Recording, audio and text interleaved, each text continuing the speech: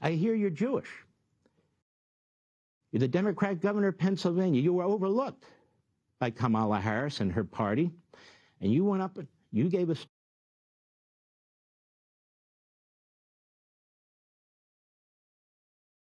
a disgusting, pathetic speech.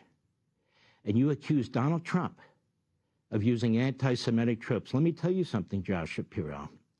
You're a gutless wonder.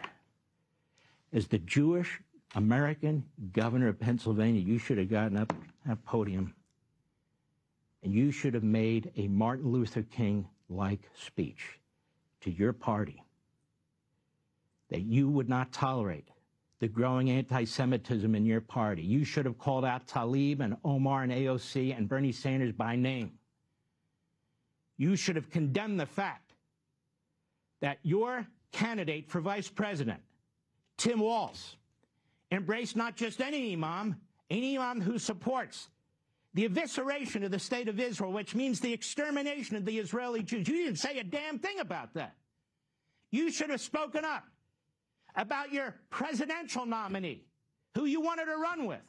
How dare she not undertake her function as the president of the Senate to welcome the Prime Minister of Israel into the halls of Congress? She meets secretly with the mayor of Dearborn, who's an Israel hater. She'll meet with anybody, but she wouldn't meet with.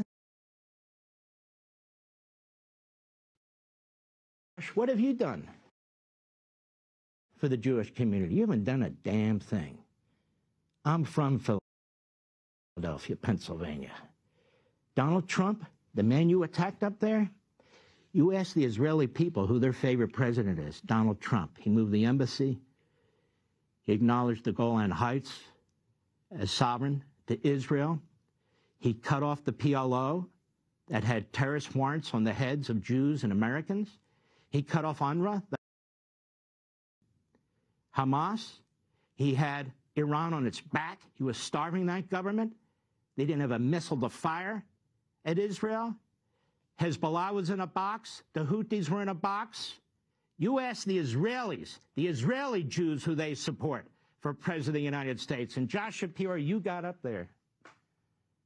You not only made an ass of yourself, it was contemptible.